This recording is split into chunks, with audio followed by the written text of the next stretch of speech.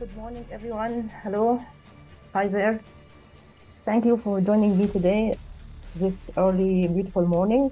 And I'm happy that we have now about 20 participants. So hello, everyone. I am Dr. Ghada El-Abedin, an assistant professor of ophthalmology, Munafir University Hospitals from Egypt. And also I'm a professor at Mutasami Virtual University of Postgraduate Ophthalmology, Malaysia. So welcome to our new course about clinical practice. I named it Mock Clinical Practice. First off, to whom is this presentation? Everyone who is preparing for the exam, like the final FRCS exam from Glasgow or any equivalent postgraduate exams. But also, if you want to brush up your memory about the clinical practice in order to provide your patients with the best standard care, I think this presentation is for you. And also, if you are an educator or responsible or in charge of teaching, maybe this course is an inspiration for you. I posted this before, and I want to stress again the importance of taking notes and to be attentive. And above all, you have to be interactive with me, because this is all about you and your interactivity with me during this course.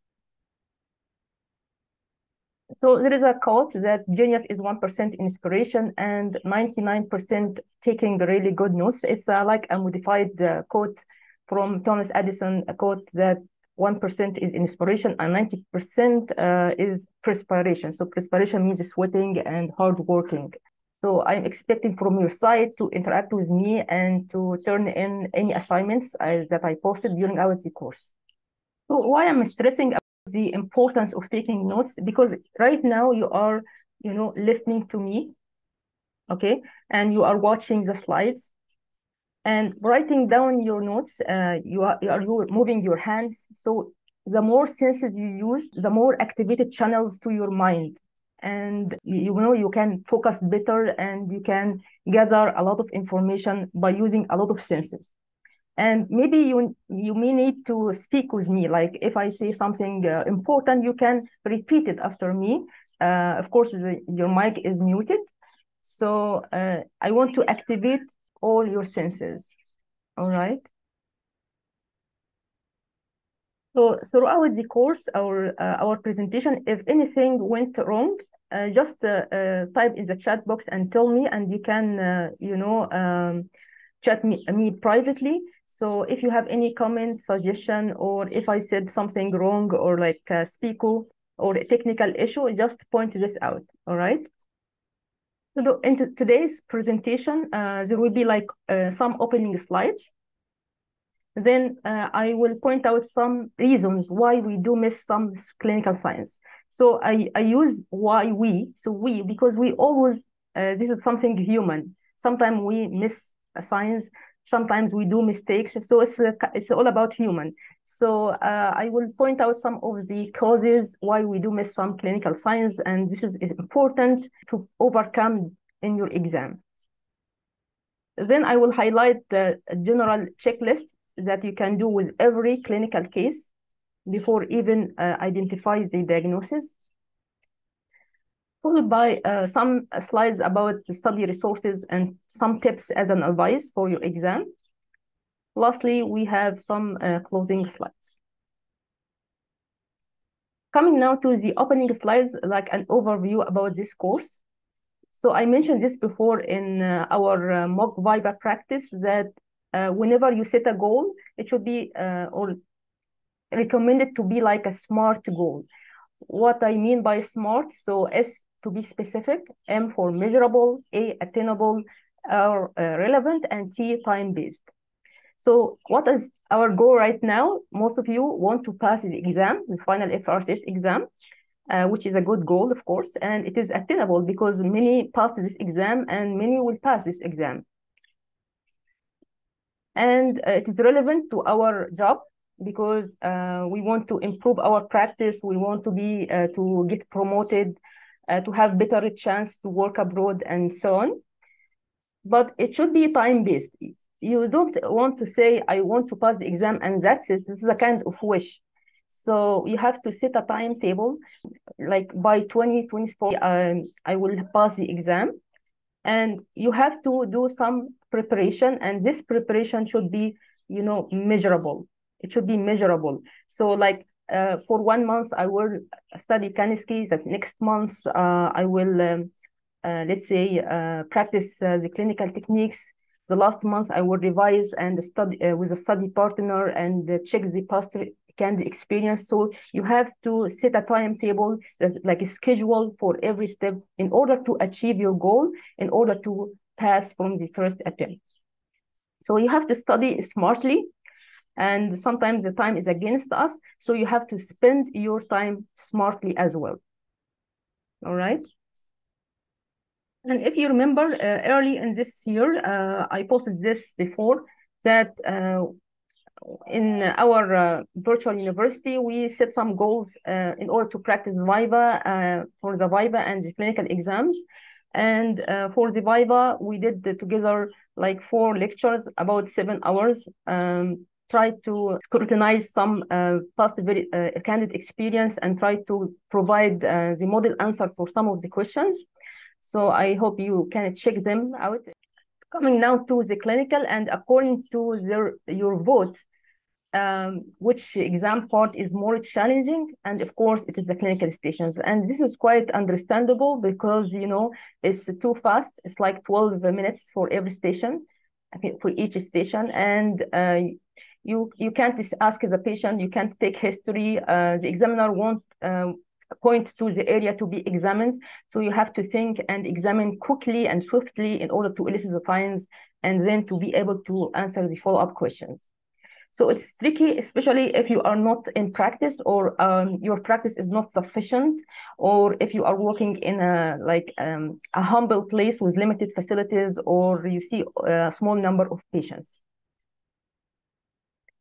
So for this practice, you have to keep in mind that before any exam, we have pre-clinical exam. So P here for preparation. So it's all about preparation, and preparation is the key. And I mean by preparation, like good preparation. Okay. And there is no such a thing that a difficult or easy thing, but whether you are prepared or not.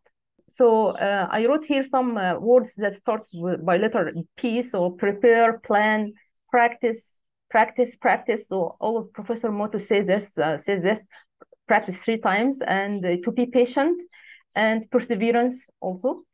And then you have the exam itself. So you have to be attentive, diligent, determined. So don't lose your faith, don't lose your hope. If you did wrong or badly in one station, make a fresh start to the next station. And finally, after you finish the exam, please provide us with the post experience, because this is very helpful for us as an educator and also for your peers.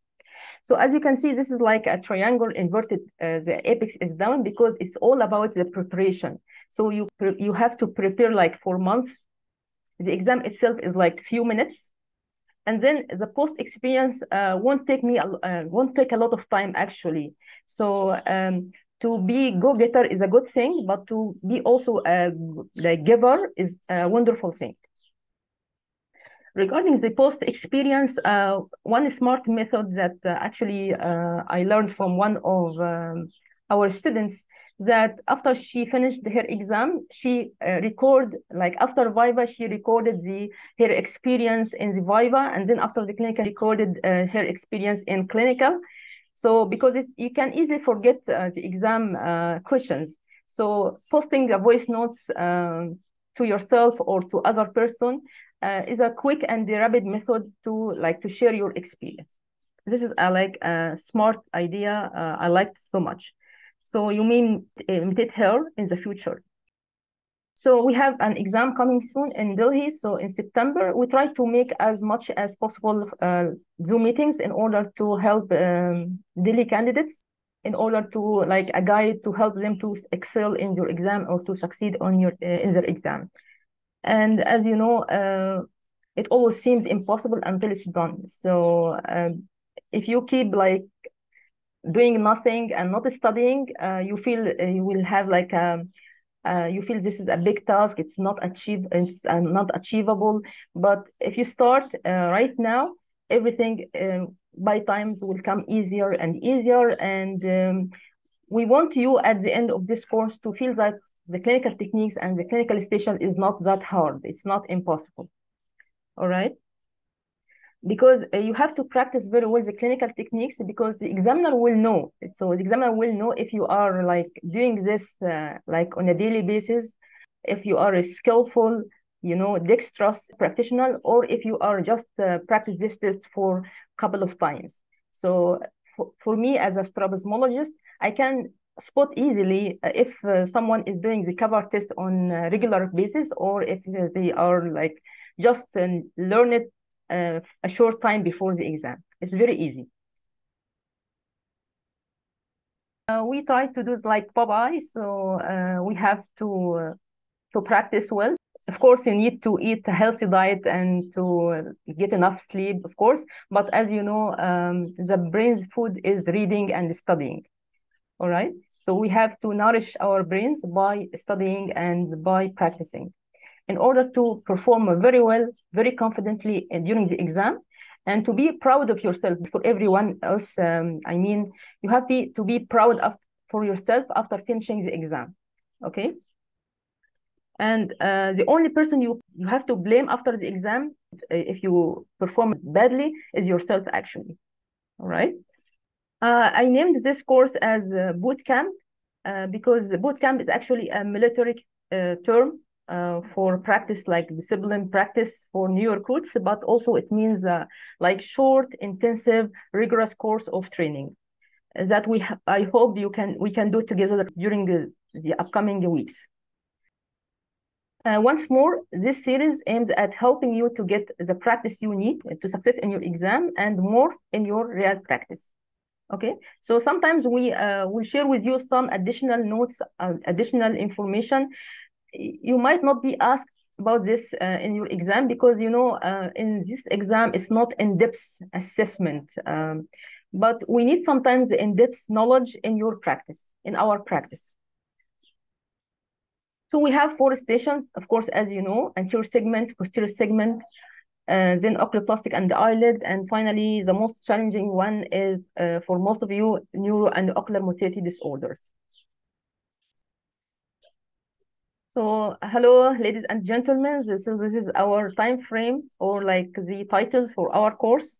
As you can see, there's a lot of points that we need to cover, and this is our intro lecture today, which is like introduction about this course.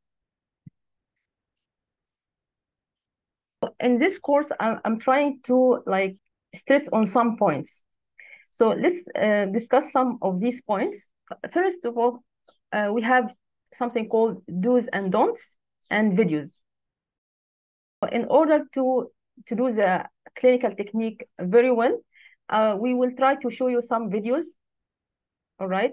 So the technique, suppose you are supposed to examine, to do like quizzes evaluation or like pupil assessment. You have to know, at least you have to read about how to assess the pupil, and then you have to watch someone doing it correctly. And then it's all about, we have do's list and don'ts list. So for example, for do's list, you have to ask the examiner to turn off the lights of the room, all right? So this is like, you should ask for this. And we have don'ts list. For example, don't stand in front of the patient while assessing the pupil. So because now the patient is accommodating on you, and this is not a proper way to examine the pupil, because you have to ask the patient to look at the distance. So this is just an example. So the proper examination techniques is all about some do's and some don'ts. So for example, this is a kind of an old video that I shared before. I know that we have new members here, but this was like a mock practice about examination of the facial nerve. So sometimes we will demonstrate the technique in the form of mock exam. So how to evaluate the, cranial nerve evaluations is an important questions. We have some important cranial nerves, like the 3rd, 4th, and 5th, and again we have the facial nerve and the trigeminal nerve. So this was a mock exam on how to examine the facial nerve. So you have to know the checklist for examining the facial nerve. What are the points to be assessed while examining the patient? And of course, it starts by inspection, because there is no place for history in the clinical exam, but we have to start by inspection in your examination. So right now I'm trying to inspecting this volunteer. Again, this is an exam tip. It's all about your performance in the exams. For some reason or another, you didn't able to pick the signs, you should at least show the examiner that you do the examination smoothly and swiftly. As I said before, the first step to do the proper exam, sometimes you are not lucky to pick all the signs, and this, of course, risks your score in this patient, but at least you can show the examiner that you can do the technique properly. So after finishing the station, you may fail this station, but you win the encounter, the occasion itself, because at least you show the examiner and you show to yourself you can able to do the technique properly. Then we have photo illustrations. Sometimes in order to make you understand some information, especially in strabismus, I can use some illustration, because I'm not like feeling comfortable to post the videos of my patients. So sometimes I use illustrations in strabismus, to understand some tips regarding the abnormalities or some basics regarding the strabismus. So I want you, some of you, or maybe all of you, in your chat box, just to give a legend or like a comment on this illustration. So what I am trying to show in this illustration. So this will be your first interactivity during this presentation. Can you know what I'm trying to show you in this illustration? Yes, exactly. So as you said, it shows you a cross fixation phenomenon. All right. And again, cover tests. Most candidates learn how to do cover tests nicely, but they don't able to, correlate the findings. I can use the illustration to demonstrate all the different possibilities for cover testing. Especially, we have different types of cover tests. Because I am strabismologist, this is my area of the strongest area, so I hope I can make you understand these results and interpretation later on in the course. And we have clinical scenarios, because at the end of the day, you do the examination in order to elicit the signs in a case. So you have a case with like a pathology, at least one pathology, but sometimes there are a lot of signs in one patient, in one eye. So in order to show you some clinical scenarios, I will bring some photos and few videos in order to practice some common scenarios in each clinical station. So for example, I think this is an old assignment. This is a case of hydrops in keratoconus. And most of who answered this quiz before notice this contact lens. But there is another contact bigger lens here. So this is was a kind of practice to avoid avoiding missing a contact lens, because sometimes we examine the central cornea and we don't focus on the limbus. So if you examine the limbus, the area just anterior to the limbus and inside the limbus, in order to not miss a contact lens like this. So this is actually a photo of piggyback contact lens for keratoconus. So we have like a hard contact lens, because the RGP lens is smaller in diameter, and we have a soft, bigger lens here. So in order to, again, to show you some cases, we can use some videos like in this one that I posted recently. But sometimes it's difficult for me because I need to hide the patient identity. So this was a case of, as you answered before, Brown syndrome. So we will show you as much as I can more cases, like real cases, photos or videos. And we have to cover also the checklist, as I mentioned before. Today we will discuss a general checklist, but later on in the course we will go one by one. So, for example, if I have a case of ptosis, okay. So ptosis, suppose you are now in the oculoplastic station and you notice ptosis. So you have to know what are the points to be assessed in ptosis, and you have to do it like quickly as you can. But suppose you noticed a ptosis. Okay, this is a question for you. Suppose you noticed a ptosis in a neuro and ocular motility disorders station. So you have to think twice, because this may be a pseudotosis, like in this case, actually. This is a case of hypotropia with pseudotosis. Okay, so usually if you notice a ptosis in neuro and ocular motility disorder station, you have to think whether it is pseudotosis due to hypotropia, or maybe there is ptosis and like exotropia, like insert nerve palsy. Okay, I will show you later on some clues, because sometimes you can expect the case from the title of the station itself. So ptosis in oculoplastic station usually it's like senile ptosis, mechanical ptosis, congenital ptosis, like simple ptosis, or maybe Marcus gun. But ptosis in ocular motility disorders station, you may expect the presence of strabismus or like third nerve palsy, something like this. Okay. Yes, Dr. Abir, this is a case of double elevator palsy. This case, hypotropia due to double elevator palsy. Actually, the new name for this disorder is monocular elevation deficiency. We will stress on the ptosis and strabismus in this course, so don't worry. So in the checklist, we will give you some clues. Sometimes some candidates know that the points to be assessed, but sometimes they make like disordering, because whenever you have to do a test, you have to follow the order. There is some specific order. You have to do some important ones first. So when it comes to ptosis, for example, you have to assess the degree and levator function, because these 2 points are the most important points. Okay. And we will give you a clue that while you are assessing, for example, the degree of ptosis, you have to see if there is hypotropia at the same time or not. Okay, because if a candidate, for example, if a candidate like be caught with this ptosis, like he or she observe a ptosis and start to assess the degree, okay, the levator function, the Bell's phenomena, and lastly, they noticed hypotropia, or maybe they didn't notice hypotropia. Usually, they lose this patient. They fail in this patient.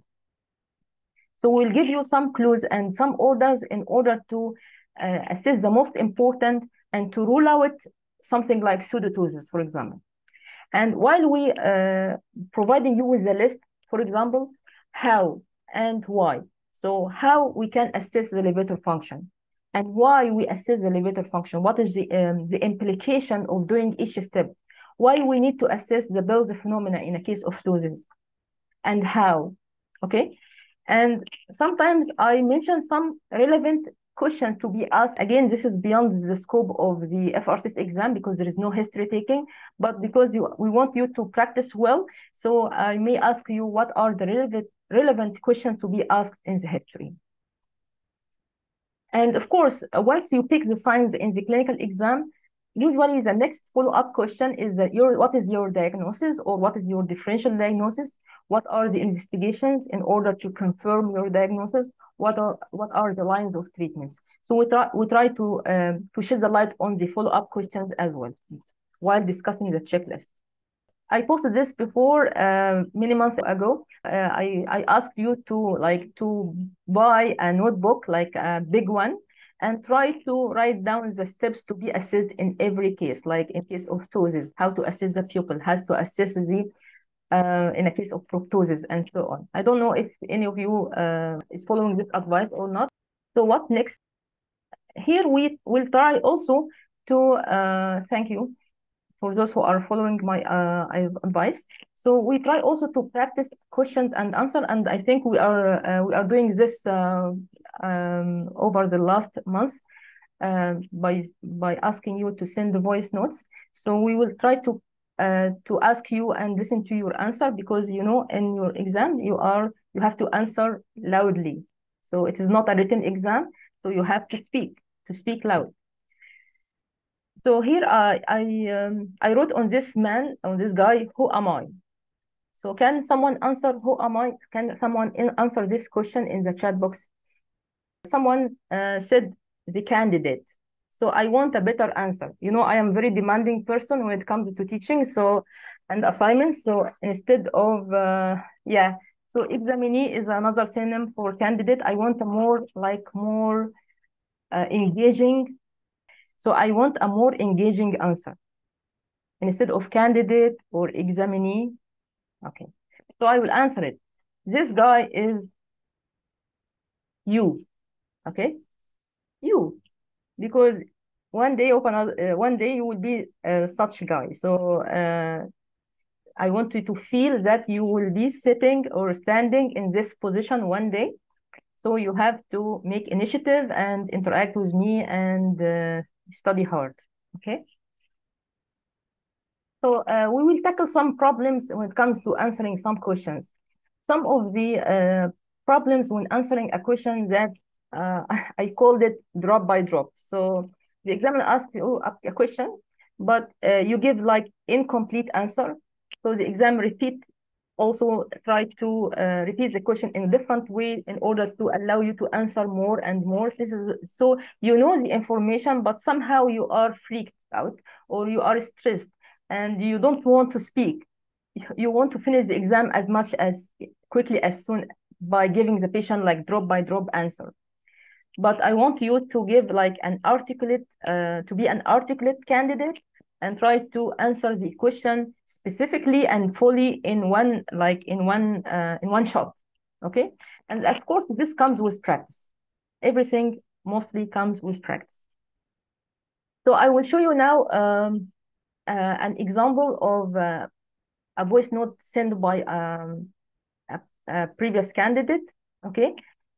He answered very well, but we have just a little comment on his answer. All right.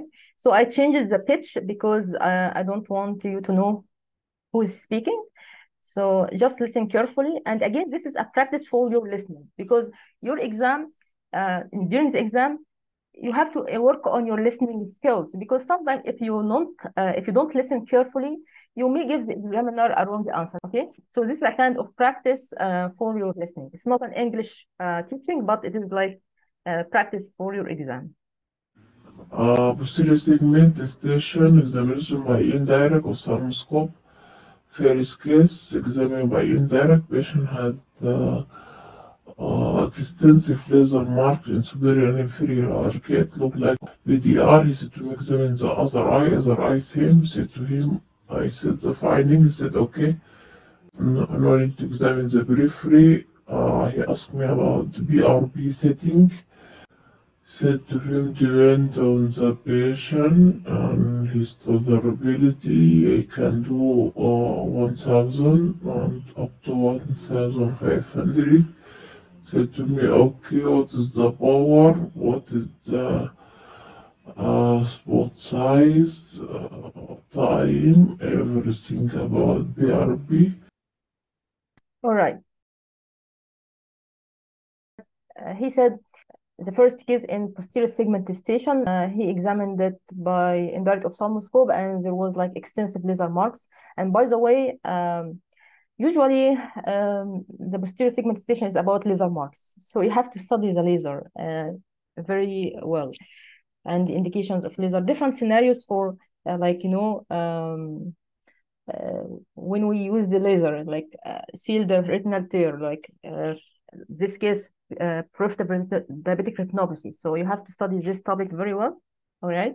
He noticed PRP, extensive PRP, and the next follow-up question. So he listed the sign. So the next follow-up question was, what are the laser settings? So this is like the main question. what was the answer? He mentioned that the spot number, blah, blah, blah, okay? And stop. The examiner repeat again. What about the power? What about the spot size? What about the duration? Okay, but so this is like costs you a lot of time, few seconds. So listen carefully. What are the laser spotting settings? You have to answer all these points in one shot, right? So he answered it, but like in a longer time. So this is what I meant by drop answer. And again, avoid long-winded answer. If you don't know the answer, say it frankly, I don't know the answer. So the examiner will move to the next question or will move you to the next patient. And again, we will practice avoiding like saying dangerous or like fatal mistake when it comes to basics, because we will cover some basic points also during this course. And try not to lay up trouble for yourself. Okay, don't mention something advanced. So sometimes the question is about like something general, like basic, but in your answer you're trying to show off your knowledge. So sometimes if you give the examiner advanced piece, the examiner maybe like ask you more about this advanced piece, and then you can't. So try to be like answer just specifically to the question. So since you will answer the questions loudly during your study, your reading, you have to speak loudly. So I posted this book before, and I want you, at least you have to practice saying the words loudly. And this is an old assignment. So in a voice note, describes the findings and your professional diagnosis, keeping in mind the other eye has similar finding, and mention the illumination technique in your answer. So this could be, actually this was an assignment for Viva practice, but this is, I will show you right now, like a model answer, like an articulate candidate, okay, who answered like fluently, confidently, and covered all the points asked in the question. This is a slit lamp image of an eye where a bright beam of light is shown on one side of the limbus and a halo is seen around the rest of the limbus, illuminating the cornea. This method of examination is called as sclerotic scatter. It is used to examine the cornea, and therefore I am unable to comment on the lids and conjunctiva. The cornea shows diffuse patterned opacity with intermittent clear areas. I would like to see the depth of the opacity by making a slit. The anterior chamber the depth cannot be appreciated. The pupil is dilated and the lens is clear. The fact that the other eye of this patient has similar picture, my provisional diagnosis is epithelial basement membrane dystrophy, also known as map-dot fingerprint dystrophy or Cogan dystrophy. So by the way, this actually happened. In anterior segment station, there was like malfunction of the slit lamp. So this is a real story, okay? The candidate couldn't make a slit, okay, because this is like malfunction of the slit lamp. It's not the candidate's problem, but it's the slit lamp problems. So what you expect? So the candidate stressed and somehow missed some signs. So you can examine the cornea even without slit beam. Of course, you need the slit beam, okay, to examine the layers, to examine the anterior chamber reaction. So you need this slit beam, but suppose that's what is available right now. You have a broad beam, okay? So you have to examine the cornea carefully, like from limbus to limbus, okay? And in order not to miss in a sign. And I think the candidate also didn't point out the problem at the beginning, and mentioned the problem that there is no slit lamp to the examiner later on. So once there is a problem and you are sure there is a problem in the instrument, in the device, you have to point it early as possible to the examiner, okay? So the case was like an aphakia, Okay, so she was focusing on the aphakia and so on, but she missed an early band keratopathy in the cornea. So band keratopathy, you all know this. Band keratopathy, as the name implies, in the form of band, usually in the form of the band, and it has like a crepe-form or cheese, like Swiss cheese appearance. But this is the full picture of band keratopathy. But band keratopathy, when it is in early stages, it's only a faint opacity inside the limbus with clear space between it and the limbus. So she missed the band keratopathy because she was freaked because of absence of slit beam, and she didn't examine the cornea from limbus to limbus. Okay, so supposedly when we are planning for discuss anterior segmentation to come to discuss the different techniques for examining the cornea, because cornea we can examine by slit beam, we can use the sclerotic scatter like this one. So we have different techniques for examining the cornea. So in such a scenario, when there is no slit beam, you can use the other methods for illuminating the cornea and examining the cornea, like indirect illumination, sclerotic scatters, and so on. During the course, there will be like quizzes during the presentation itself, and we have also assignments. So the assignments will be mentioned at the end of the presentation, and you have to turn in the assignment. And we have like different learning styles. Or like I said before, you can learn by listening. This is auditory. And by watching, this is visual, like observing your senior or your colleagues, and you try to imitate what they are doing. And now it's time to do it hands-on, to practice it. So this is called kinesthetics. So this is the most effective way for deep learning, is to practice what you learn.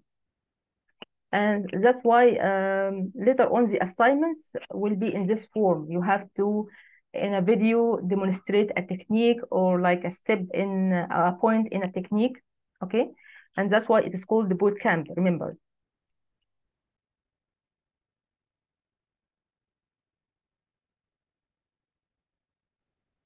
So you know this in the exam, there is no in-depth questions, but again, they test your deep learning.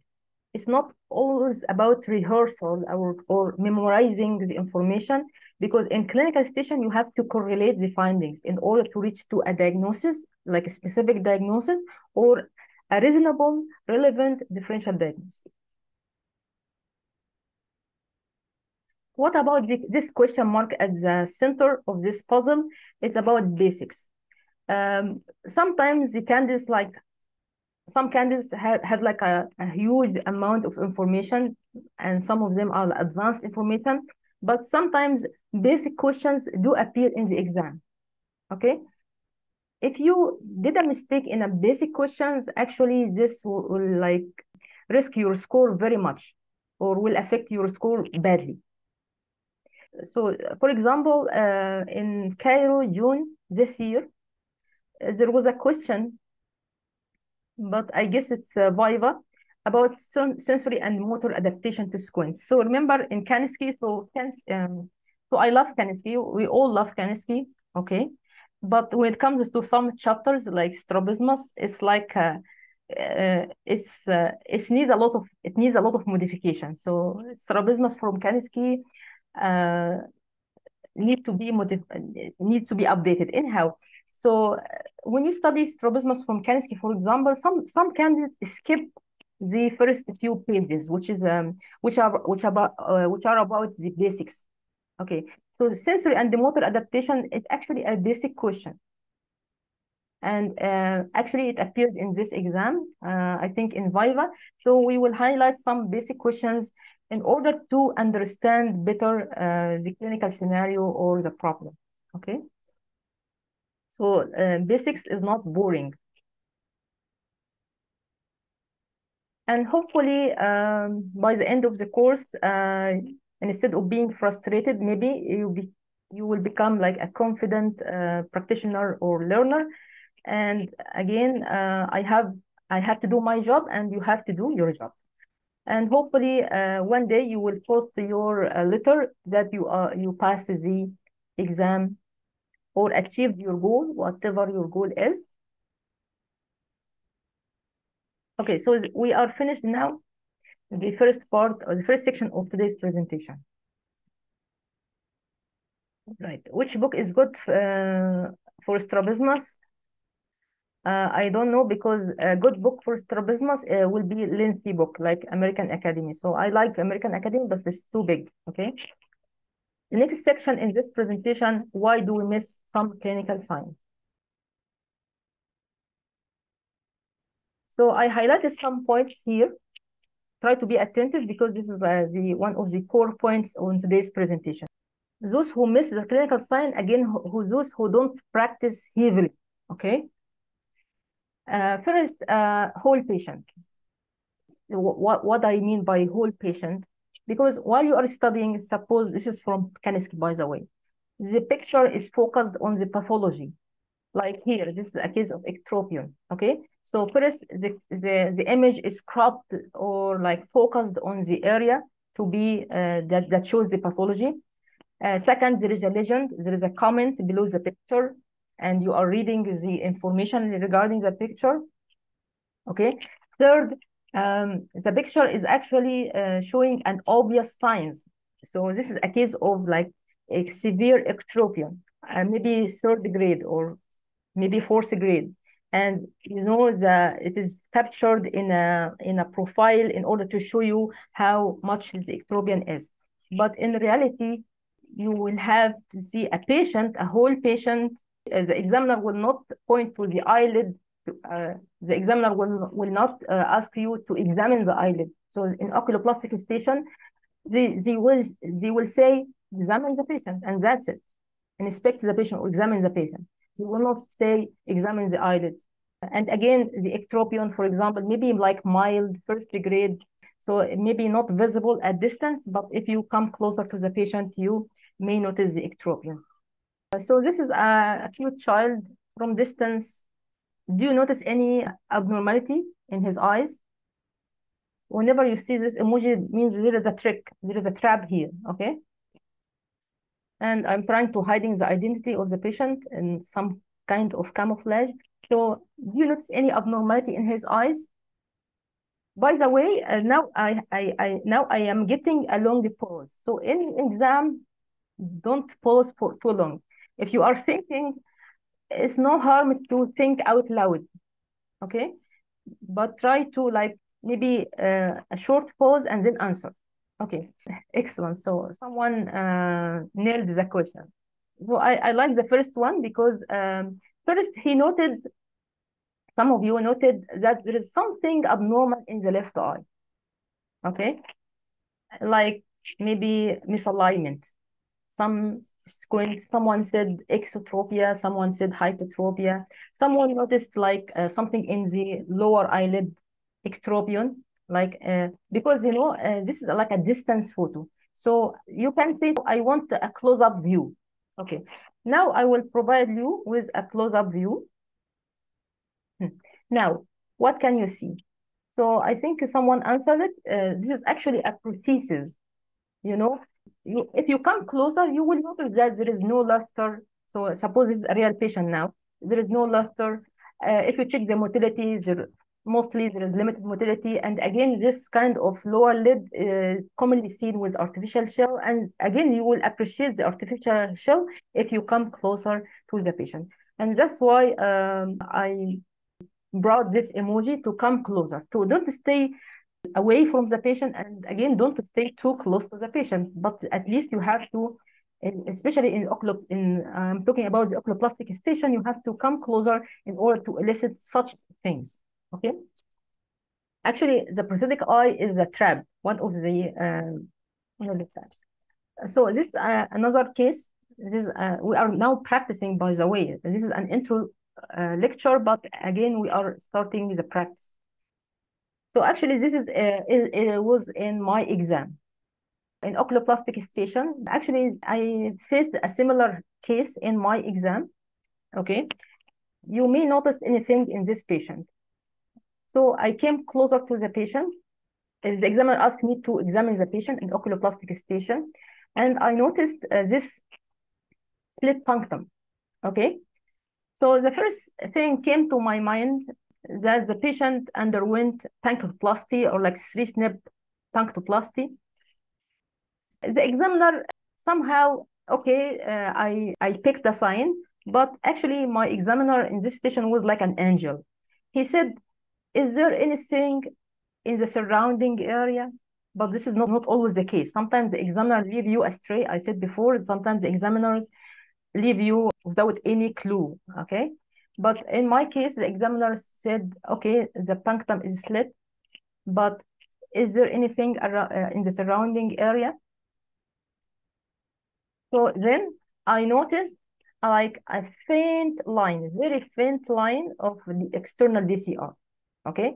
So, you know, sometimes when you do DCR, you do intubation, and sometimes the tubes are too tight, and resulted in a complication known as cheese wiring of the punctum. So actually, the case was underwent external DCR, but still the puncta are slit because of the previous cheese wiring by tube.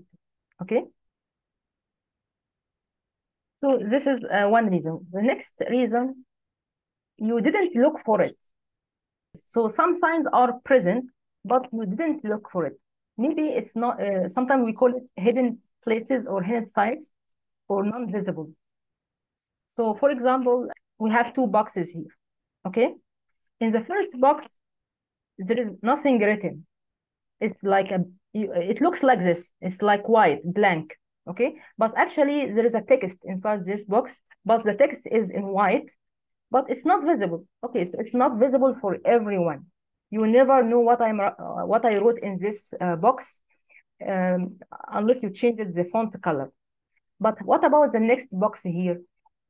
If you go systematically, you will find a small asterisk here at the corner. Okay, so apparently some candidates may miss and they say this is like a blank box, but the other candidates who like examine every part in this box, like the central, the periphery, the corners, will notice this asterisk. Okay, so if you have a system for examination, generally you won't miss any sign. So if you are examining the cornea and you are focused only on the central cornea, you can easily miss pathologies in the limbus, very easily. Okay, so that's why we are trying in this course to give you a systematic way for examination in every station. So this is again, remember the scenario I told you early.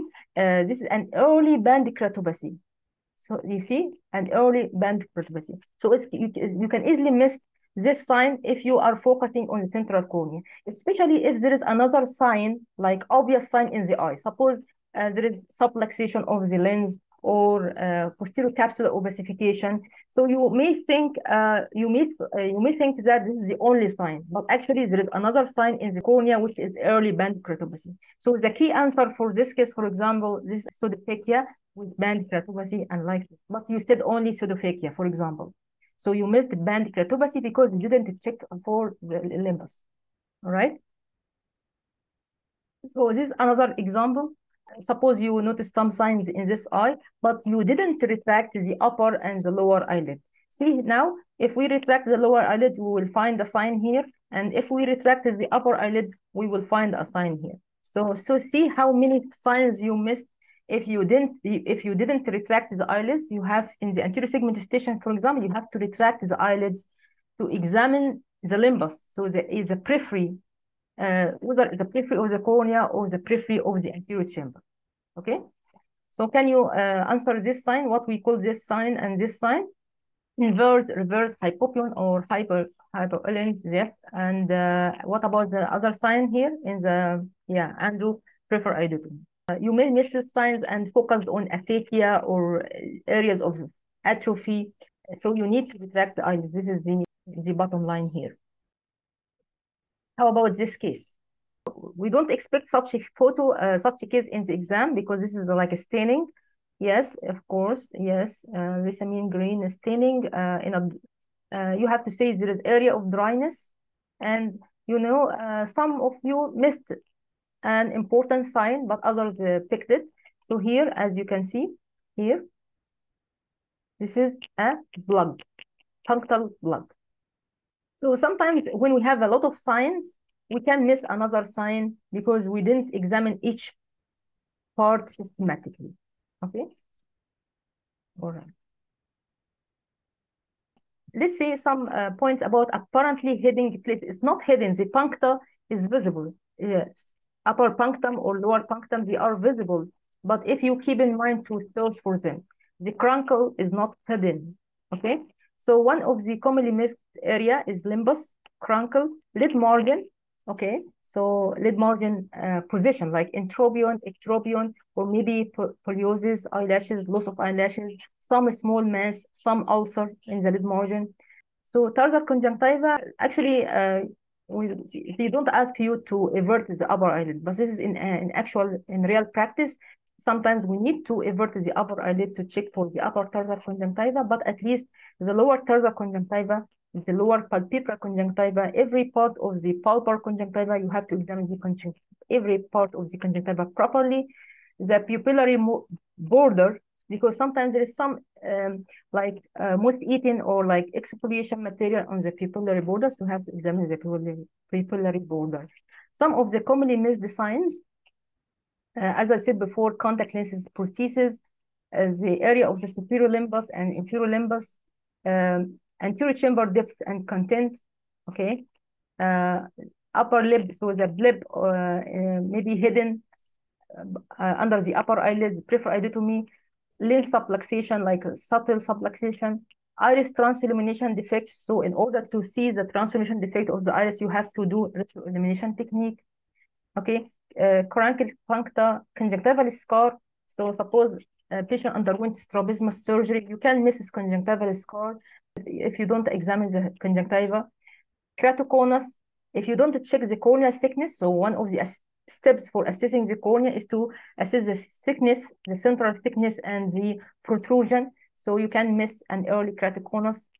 And don't forget, we are dealing with a whole patient. So we have to look carefully for the face, the whole body, any evidence of scars, pigmentation in the skin, and so on. Coming again to why you do miss some clinical signs, haven't seen it before. So the eye can't see what the mind doesn't know, of course. Okay, so in this non-ophthalmic question, which flower is the dandelion? If you don't know what does the dandelion look like, you can't answer this question. Okay, actually it is not there. It's not there among these flowers. Okay, so this is dandelion. So that's why it's very important, you know, to see a lot of cases, to study and see a lot of photos, check atlases. So try to every sign you read about. So suppose there is a sign, but there is no photo for this sign. You can Google it and find the photo that depicts this piece of information. So you have a list of signs, but the book you are studying from doesn't show all these the photos for these signs. You can search, okay? You can search, you can Google and find how each sign looks like, okay? Another reason for missing some signs is to be caught by insignificant signs, or you have like multiple signs and you are happy, you are like excited about finding some signs, but actually you missed an important one. Or maybe you picked an insignificant, irrelevant signs, but you missed the most important one. And I call it old man trap. So what I mean by this, and this is actually a common scenario, so I know it from one of the past candidate experience. So suppose this is a patient in front of you, all right? So, you know, with aging, a lot of changes happen, okay? So the candidate, she noticed things like that, like dermatochalesis, there is some ptosis. So by the way, what we call the ptosis in this old age, what we call it, so because it's not enough to say ptosis, you have to say specifically. Okay, so I like the one involutional ptosis. So try to avoid senile. So she noted involutional, and somehow the examiner was a bit, let's say, not helpful. So he left her to assess the ptosis, okay, levator function, degree of ptosis. But then the examiner said the patient doesn't complain from ptosis. So this is like indirect clue that the ptosis is not the problem, not the real problem in such patient. Then she noticed again the patient, and okay, some noticed nodular lesion. Yes, nodular lesion. I was trying to bring a closer case scenario, but yeah, very important to point out the swelling. But if we come closer, she comes closer, and she noticed like watery eye. Okay, and actually there was some kind of redness. Okay, so there is some sort of irritation in us, and as you know, ptosis per se doesn't result in red eye or watery or like epophora. Okay, so there must be another important sign she missed. So when she examined the patient again, of course she wasted a lot of time, okay, in evaluating the ptosis, which actually is not required. She noticed an ectropion. Again, it comes with aging, and we call it involutional ectropion. So the patient unfortunately had involutional ectropion, and actually this is the answer key for this case, and she didn't pass the exam. Of course, this swelling will exaggerate the ectropion on this side, but actually there wasn't swelling in her situation, just ectropion. Okay, there is other problems with aging here, but the message here that she missed, at least at the beginning of the station, she missed ectropion, okay, and she wasted the time in evaluating the ptosis. All right, another reason we don't use the proper technique. And this is especially relevant in squint evaluation or pupil or anything related to the neurostation. So you have to do, for example, you can miss RAPD if you didn't perform pupil assessment correctly. You can easily miss it. So you have to know how to do the proper technique. Another example in the anterior segment station. So you can easily miss the transillumination defect of the iris if you didn't do retroillumination technique. Okay. So there is no place to ask the patient about the complaint. Okay. And this is why clinical station is challenging part of the exam. Another reason, inability to translate the findings into sign-based diagnosis. And you do the cover test, for example, you found the recovery movements or movement, but you couldn't able to give a diagnosis. You couldn't say, is it, for example, exotropia or exophoria, because you have a like lack or insufficient knowledge about correlating the findings with the diagnosis. Okay. It differs from what you have seen. Okay, sometimes you got used to see like a sign in a established picture, like band keratopathy in the form of band. But now in the exam, you saw like an opacity, faint opacity, like a line inside the limbus. So you are not accustomed to see such early cases. So maybe it differs from what you have seen, because sometimes diseases varies according to the stages, whether it is acute or chronic. Sometimes presence of complications makes the picture differs. Okay, so suppose you are familiar with keratoconus, but all of a sudden you saw a patient with hydrops on top of keratoconus. So this might be a challenge for you. Okay. Sometimes the patient underwent surgery or have taken medication, so somehow it changes the appearance of the signs. Again, age and complexions maybe have an effect on the appearance of the sign. And that's why, again, you have to see a lot of patients, you have to see a lot of photos. And remember, one diagnosis, so we have sometimes one diagnosis with different presentations. Some disease is presented by the complication itself, not by the disease. So this is an example. We posted this before. Actually, this is a case of band keratopathy underwent a laser PTK chelation. Okay. We posted this is an old assignment. So actually, patients like this, It differs from band keratopathy you used to see because it underwent chelation. Okay. And actually, this is a case of juvenile, anterior iridocyclitis, because in children, it's very easily to get band keratopathy from anterior uveitis. And we have a lot of signs like stoned pupil and vitiligo and poliosis. And that's why it's important to, while inspecting the patient, this is even in the anterior segment station, you have to spend few seconds before examining the patient on the slit lamp. Sometimes out of stress or fatigue, you saw a sign, but somehow you forgot to mention to the examiner, or you were unable to describe it, okay? Sometimes it happens, and again, stress and fatigue.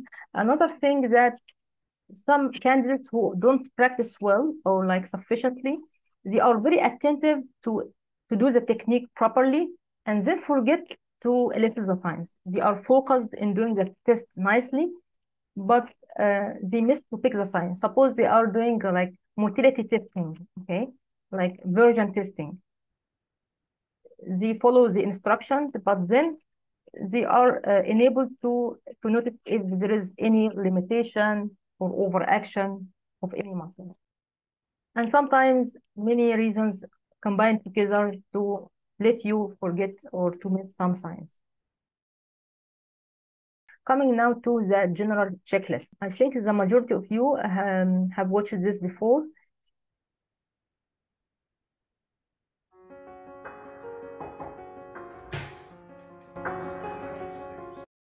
So this is a video like imitating somehow the situation in the exam.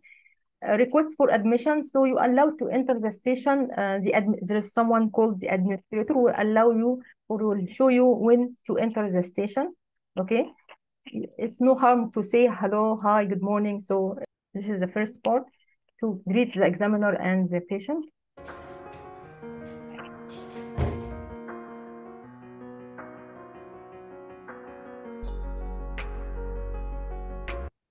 Next, suppose this is an anterior segment station. So anterior segment station is all about slit lamp examination, okay? Again, you have to spend a few seconds inspecting the patient. That's why I wrote here inspection, okay? Introducing yourself and consent usually is not required in the exam because the patient already consented before the station and they all know about you. You are a candidate, so there is somehow no need to introduce yourself or taking a consent. But if you want to say it, it's no harm, I think. But some candidates, when they are trying to introduce themselves and to take the consent, the examiner most of the time will stop you and say, proceed, okay? Go ahead.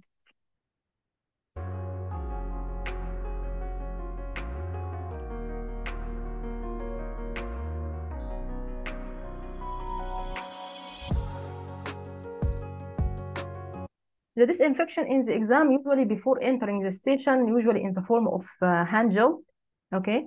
But in this video, I used the hand wash. In real practice, we try to show the patients that we are keen about the infection control. So most recommend to show the patients that you disinfect your hands, maybe swab the slit lamp before examining.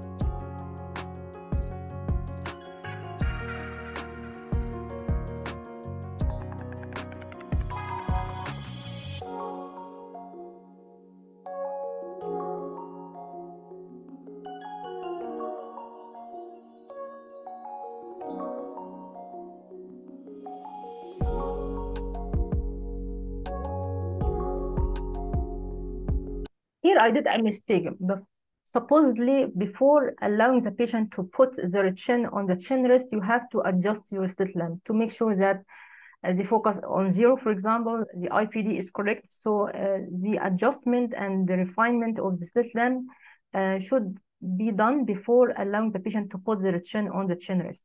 Okay, and I think Dr. Richie Verma point this out in that in his exam, the slit lamp was out of focus. So he needed to adjust the focus in 0 before examining the patient, and the examiner was happy for seeing this. Okay, because maybe the previous candidate is presbyopic or have a refractive error, or maybe the examiner intended to change the focus. Who knows? Okay, so you have to be careful about the focus and the interpupillary distance. Also, this is important in direct ophthalmoscope. So spend like a part of the second to make such adjustment before examining the patient.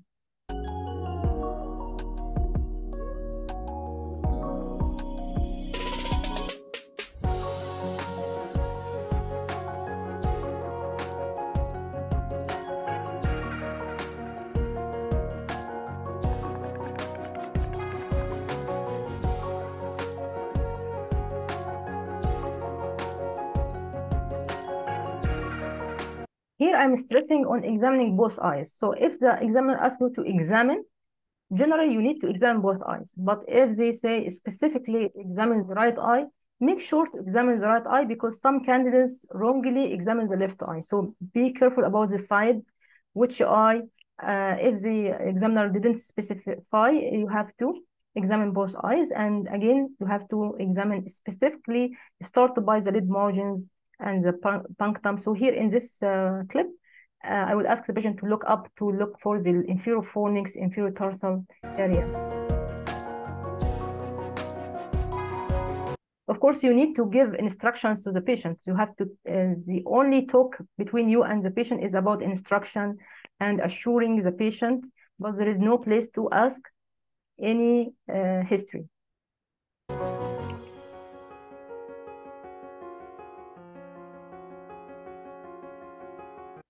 And try to spend your time examining the slit lamp very carefully, because sometimes you usually you examine the patient's slit lamp, you have to pick all the signs, and sometimes the examiner will take you away from the slit lamp and discuss the finding.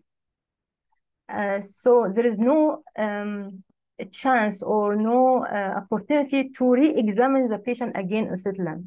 Some examiners do this. They leave you until you finish, and then they ask you to come away, like away from the slit lamp, and they discuss the findings and the follow-up questions. Okay. And it's very important to return everything into place. Don't leave the slit lamp like this. If you are using plus 90, you return it to the box. So return everything into place, and don't forget to thank the patient and thank the examiner at the end of the station.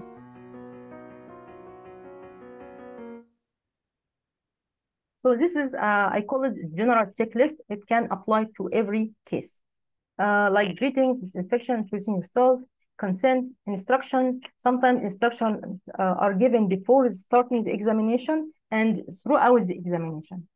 And don't forget, inspection is the first step in examining the patient before touching or any maneuver with the patient. And you have to document the finding in your head. There is no place to document the findings in a notes or something like this, like in real life. So in real practice, we document the finding in the sheet or file or chart. But here you have to remember. So you have to be calm and quiet and not stressed, because you saw the signs, but you are not able to memorize what you have seen. Okay. And be ready to discussion with the examiners. And again, thanks to the patient and examiner.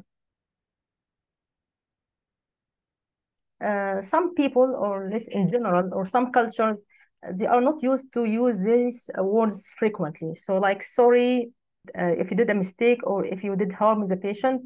So you have to, inspection is not only about eliciting the signs, but also to see the response from the patient.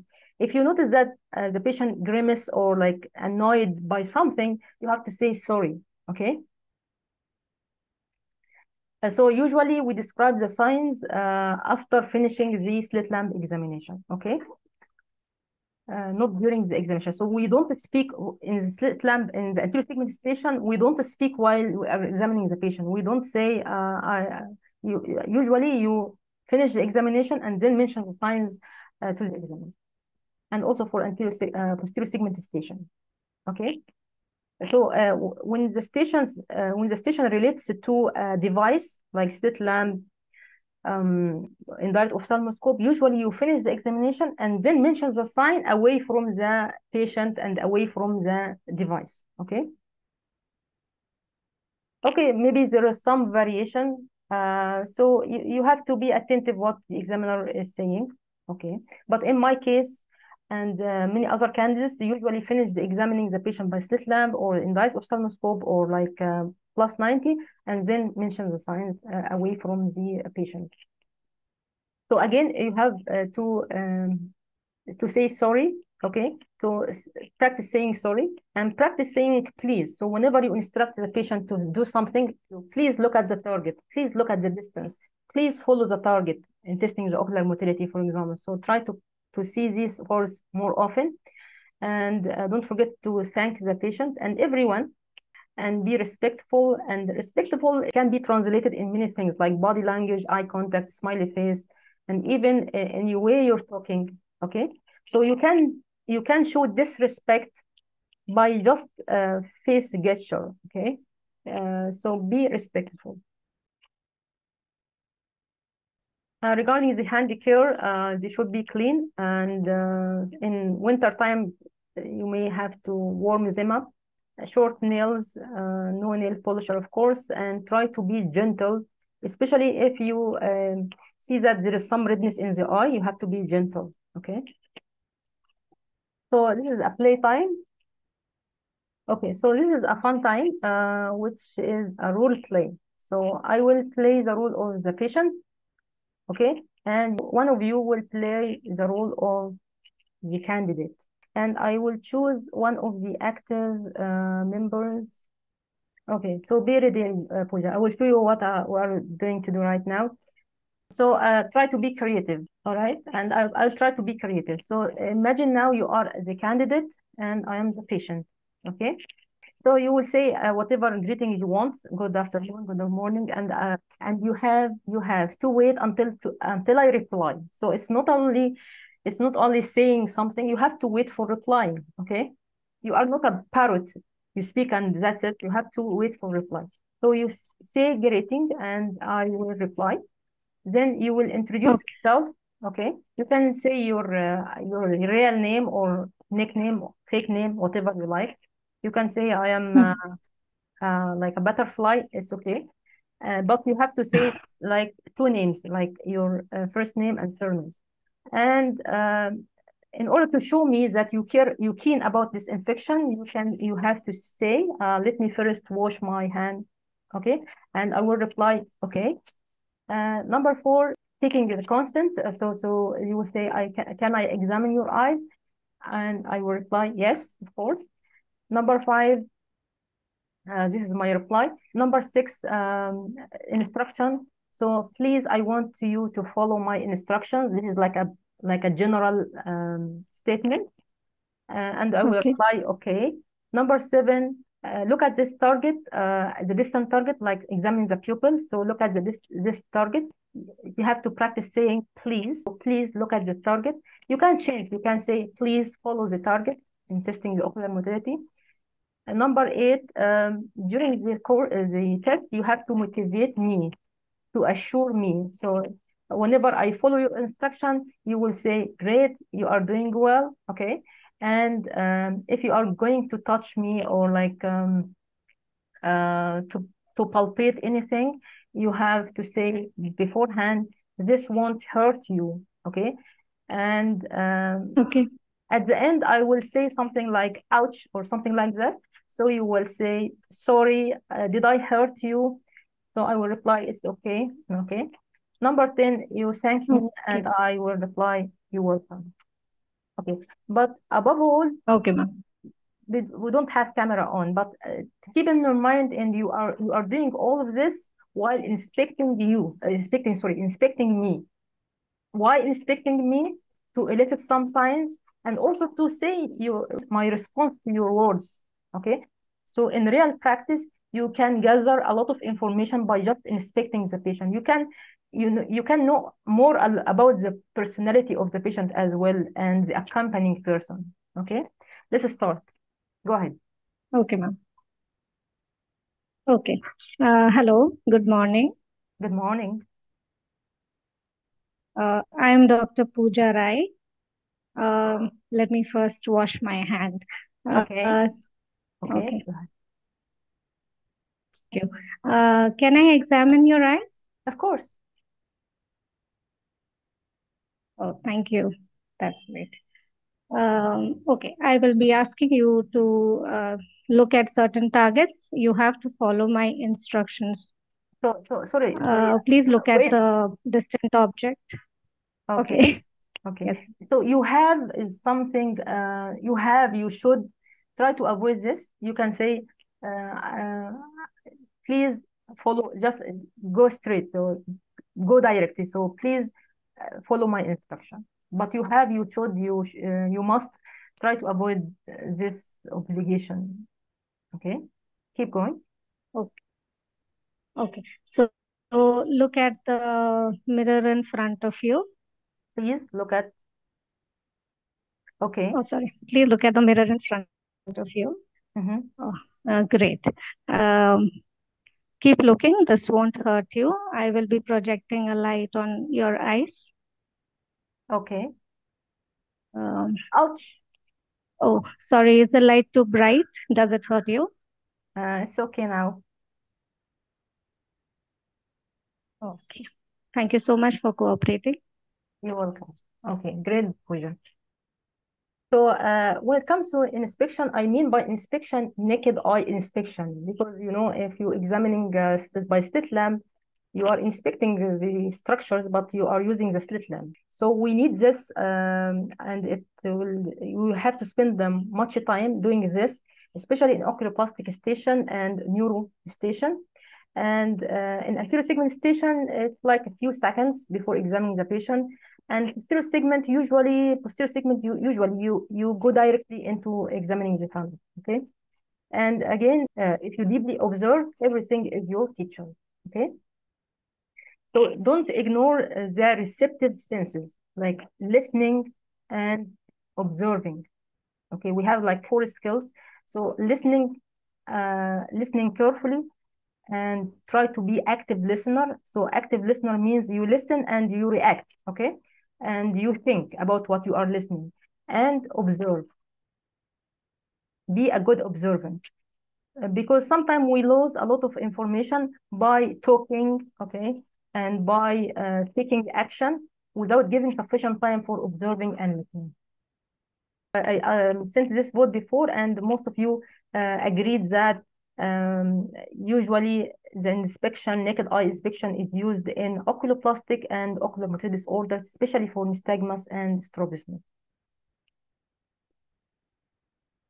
So by inspection, age and gender, so this could be relevant. So suppose you saw a proptosis, but in a child, it differs from proptosis in an adult or in old age, okay? So by inspecting, you can have an idea about the age and gender, the same, thyroid eye disease, more in females. So this will help you in your listing your differential diagnosis. So inspection starts by age, gender, general condition of the patient. Again, if they are wearing glasses or prostheses, okay? If there is any sign of redness, watery eye, and when it comes to strabismus and nystagmus, you have to notice for abnormal hip posture, okay? Globe position, proptosis, ophthalmos, dystopia, eyelid position, any signs suggestive of previous trauma or surgery, the skin, hair, any swelling in the body, any pigmentation or depigmentation. So there are a lot of points to be covered in inspection, but don't forget age and gender, okay? Sometimes complexion. So one of the common mistakes in clinical station, you rush into examining the patient and not looking at the whole patient. So you may fail to observe simple growth things like a scar of, like I missed early in my station, the scar of the external DCR, or like if the patient underwent tooth surgery, you may miss the scar of the frontalis sling or levator resection, or even you may miss mild ptosis, mild entropion, mild ectropion.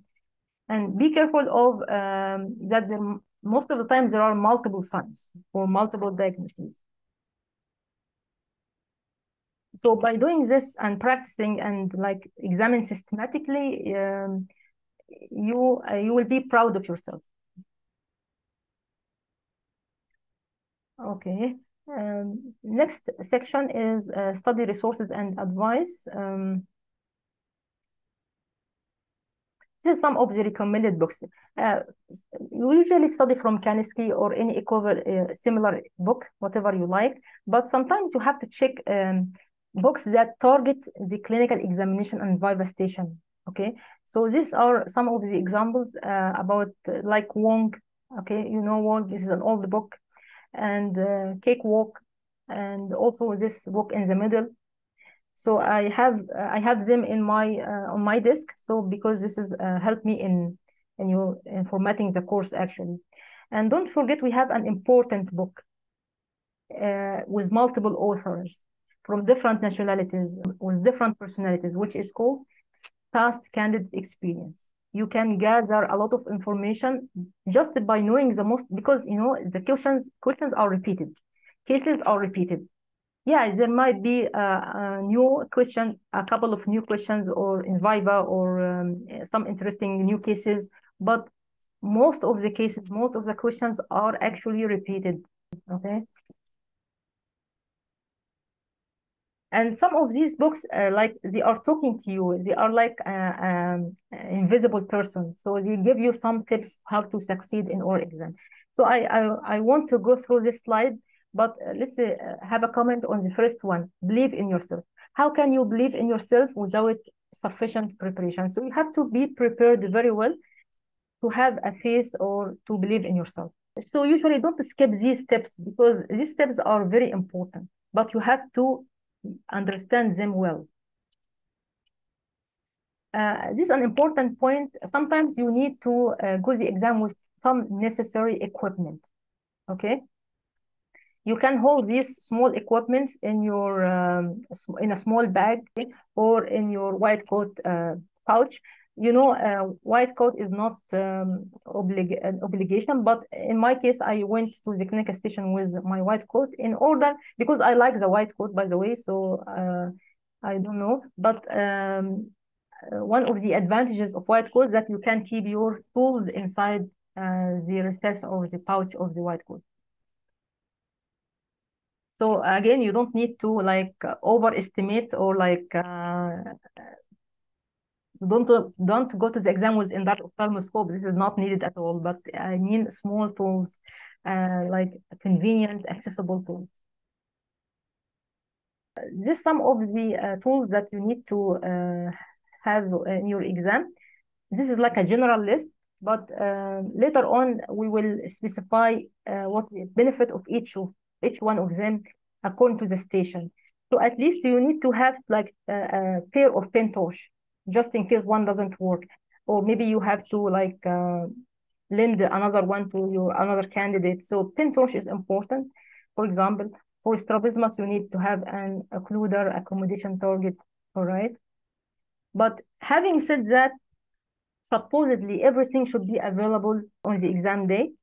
But personally, I prefer to go with the exam with this kind of stuff, okay? I will skip some slides, all right? But I will keep them in the recording. The worst scenario in the clinical station is this one.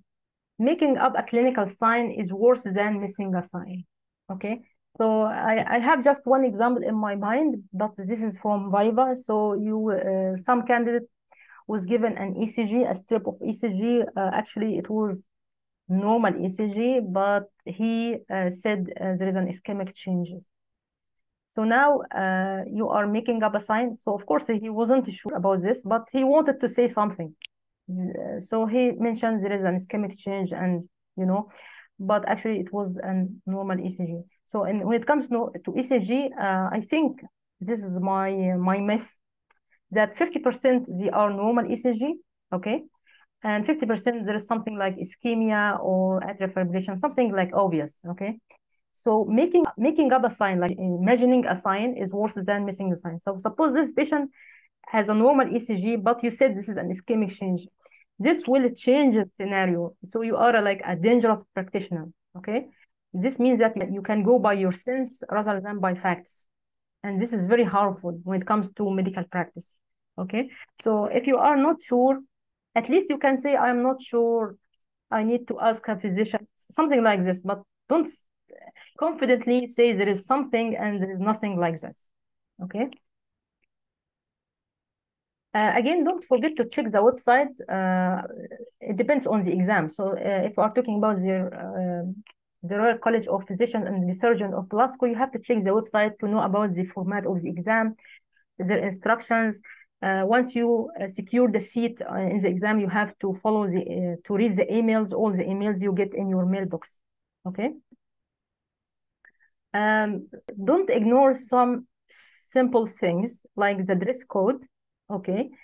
So in order to be a fellow, the Royal College fellow, you have to follow your instructions, okay? If you are not convinced with their instruction, don't appear for the exam. There are many alternatives, okay? So for example, this photo quiz for males, for gentlemen, which one or which photos are in line with or following the dress code for men for the exam? We have 1, 2, 3, 4, 5. Okay, someone said 4 is acceptable. Our course for clinical, okay? Yeah, thank you, Dr. Heba. So the dress code for clinical differs somehow from the Viva. Since our course in about clinical, so I mean the dress code in clinical, okay? In clinical. Okay, someone said 1 is the acceptable one. Okay, so this reminds me of catching one sign, and actually there is multiple signs. Okay, so there is actually 2 acceptable dress code for men during the clinical exam. Number 1 and number 3. Okay, because according you can wear short sleeve, or you can roll the long sleeve above elbows, okay? So 1 and 3 are the acceptable one. And number 4, someone said number 4, tie is not required in the clinical station. And this polo shirt is considered as underdressed or like very casual, okay? This is not accepted. And number 2 is overdressed. So being overdressed and you show you have a lot of money, and actually this maybe interfere with your flexibility during examining the patient, okay, especially with indirect ophthalmoscope. So tie and jacket and things like that. So don't be overdressed, I think, in Viva and clinical. So the examiner should be the only one who should be overdressed, actually. So let's come to the dress code. As you can see, no tie, so no tie. And t-shirts and polo shirts are not acceptable. And according to as a infection control, arms to be below the elbow, all right? For women, this is the acceptable way for hijab, but this is not allowed. One of the etiquettes or one of the instructions that you don't need to communicate with other colleagues, with other candidates during the exam, okay? You should not communicate with each other during the examination or between examination stations. Patients are changed after every session. You should not discuss the patients you have seen with candidates who have still to be examined, as this is not helpful and can cause confusion. You have to be aware about the personnel in the exam, the setting of the exam. It's very important to know what to expect on the exam day. There is someone, administrator, and we have examiners, we have observers, okay? The administrator will advise you of the fire evacuation procedure and location of the toilets. You will be placed outside your first station and advised which station it is. The administrator will inform you when you should enter the station. You should not enter the station until advised by the administrator. After each station, the administrator will organize you for the next station and advise you which station it is. You should not enter the station until told do so by the administrator. There may be an observer in the clinical station. The observer will not examine or provide marks on your performance.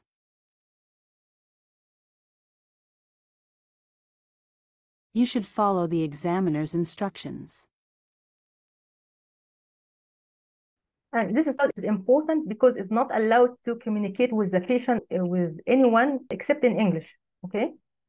So suppose the patient speaks Arabic and you are like Egyptian, so you are not allowed to speak to him in Arabic. Even giving him an instruction in Arabic is not allowed. So you have to speak in English, and there will be like interpreter to let the patient understand. Okay. One of the important exam etiquettes, I will mention only one, is that once you finish the exam, you have to leave the examination center immediately without talking. Just thank you, and that's it. Okay. And when all else fails, have faith. Coming now to the last part, which is the closing slides. This is actually the results of one of the most dedicated candidates, and I'm very sad for his result. So he passed anterior segment, posterior segment, neuro. So neuro is the most challenging. He passed it, but he got fail marks in 2 fail marks in the oculoplastic disorders. So it was surprising for me because personally I think that oculoplastic is the easiest one. Maybe because this is one of the strongest area, but that's why I posted this vote a couple of days ago, and most of you said that neuro and oculomotor disorders is the most difficult one, followed by oculoplasty. So our next talk will be targeting one topic related to oculoplastic station, which is proptosis. So imagine now you enter the oculoplastic station and you notice proptosis. What is the checklist? What are the points to be assessed? And some of the scenarios and questions, and answering some questions related to proptosis. So next presentation will be about assessing proptosis, and of course with dystopia, with or without dystopia, orbital dystopia. So what is the assignment? So the assignments is, now it's your turn. Your assignment is to revise chapter The Orbit from Kansky, or whatever book you like. If you are studying from Kansky, don't forget the trauma, because in trauma chapter we have orbital trauma, blowout fracture. So you have to revise them. And if you have enough time, if you have still enough time, you can revise what are the points to be evaluated in a case or with proptosis. Okay, so this is your assignment. This slide is for those who didn't pass the exam before, who attempted the exam before but failed it. So the road to success and the road to failure are almost exactly the same. This is confusing somehow, but it's all about that you prepare for exam, but somehow you failed the exam. This doesn't mean you have to stop. You have to keep preparing again, start again, continuing your preparation. Hopefully, slow and steady, you will win the race. So keep going upstairs, and hopefully you will achieve the success you wanted. Post-meeting reflection, you have to post like one single sentence, important sentence you learned from today's presentation. And that's all I have. Thank you for attending the meeting, and I'll see you in the next meeting about orbit, specifically proptosis. Okay, thank you. Candidates with religious or cultural reasons for not observing the dress code will be expected to comply with the dress code in those rooms involving the physical examination of patients. In line with current UK infection control practices, the dress code requirements for the clinical examination are as follows. Arms to be bare below the elbow. No jewelry on hands or wrists with the exception of wedding rings or bands. No tie.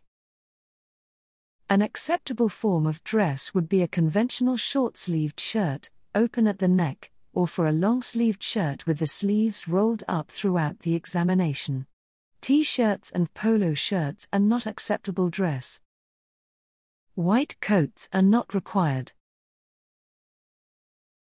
For the purposes of visual identification and to facilitate the assessment of non-verbal communication skills and interaction with the examiner and patient, the college reserves the right to require candidates to remove any clothing and/or other item which covers all, or part of, the candidate's face.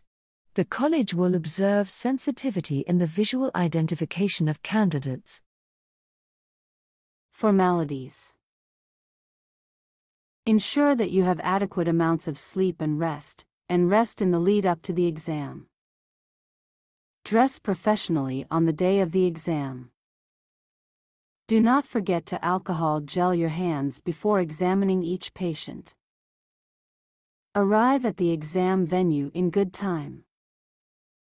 It's expected that you have prepared yourself for the examination, and not there for a rehearsal.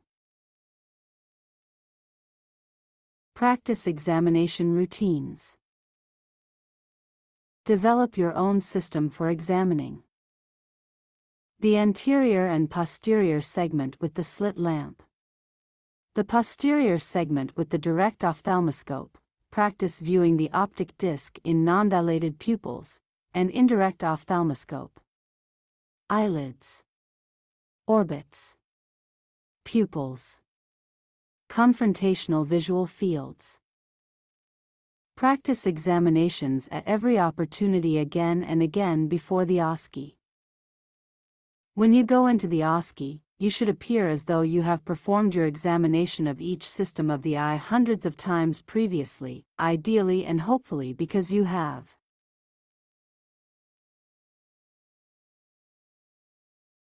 Write down your notes and study smarter. Develop your own system for examination techniques. What the examiners are looking for.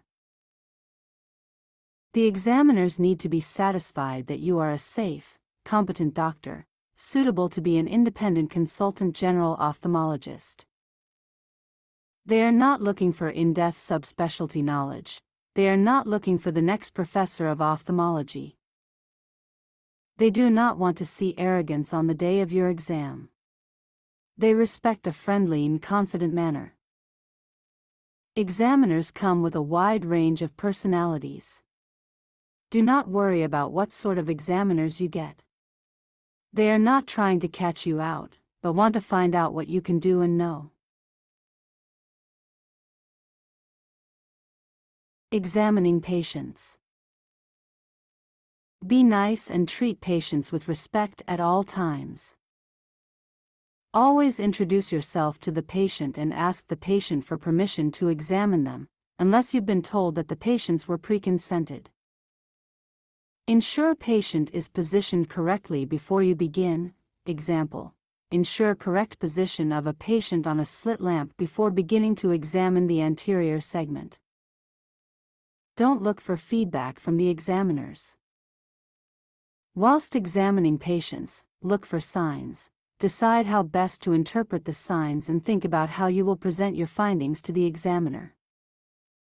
Tell patients what you will be doing, smile and show that you care. Say thank you to the patient at the end of your examination. Examining and presenting. Listen carefully to the examiner's instructions and just examine what they have asked you to examine. If in doubt, clarify with the examiner. Try to avoid the running commentary approach while examining that a patient unless the examiner asks you to do it. The vast majority of examiners prefer you to present your findings at the end of the examination. A running commentary slows you down and may disrupt the flow of your examination routine. Have a structured approach to presenting your findings to the examiner. Practice describing your findings. Your technique, findings, and interpretation are all under assessment. Have a structured approach to presenting your findings to the examiner. describe what you have seen. Make sure you are honest. Do not ever make up signs. Give the examiner either what you think is the diagnosis or 2 or 3 differential diagnoses. Start with the commonest things first before mentioning the rarities. If the diagnosis is uncertain, describe what else you might have expected to find in support of your differential diagnosis. State what else you could do to help resolve the issue: history, further examination, investigations. Remember that even if you don't know a diagnosis for a case, you can still give a good structured answer and pass. Answering examiner's questions. Listen to the questions. Answer the question that you have been asked. Take a moment or two to gather your thoughts before answering the questions. Maintain eye contact with the examiner when talking, and not at the floor. Speak clearly and succinctly. Do not speak too quietly or too quickly. Try to give a well-structured answer to the questions. Be confident in your answer if you think you are right, but do not argue with the examiner. Avoid emotive words like senile in front of patients. The examiner may ask, "Are you sure?" in response to your answer. Have a think about your answer and do not feel afraid to stick to your answer or afraid to retract statements you feel were wrong. If you do not know the answer to question, be honest and say so. Really important that you avoid saying anything that you would pose a danger to patients. When you think things are going wrong, remember that difficult cases are likely to be difficult to all candidates. Remember that difficult questions often reflect a good performance. Each case of an OSCE station is marked separately. Try to stay positive if you feel you have performed badly in a case. I know this is easier said than done. A poor performance in a station doesn't necessarily mean that you will fail the exam overall. Try to maximize your marks in every case for every station. Tips to succeed in oral exam and OSCE. Believe in yourself. You need to feel as comfortable as possible, psychologically as well as physically. Be courteous to examiner as well as your patient. Listen to question carefully and answer while looking into eyes of examiner. Answer must be well composed and short but comprehensive. Describe picture and demonstrate clinical findings clearly and confidently. Do not create any doubt in your answer. Be ready with common differential diagnosis. Intend to inquire about history, other findings and tests done to narrow down the differentials. Then focus on working diagnosis. Plan to assist and manage, including conservative treatment alternatives. Do not forget patient and family education, drug side effects, genetic counseling, follow-up plans, and the prognosis of the disease in your management plan. Offer to consult seniors and other physicians of different specialties if required for continuity of care. Always lead the examiner to the next question yourself. Practice coping with more predictable opening questions. Examiners are always impressed by insight. Tailor your revision style to the exam style, practice questions and answers, and remember that the examiners really want you to do well.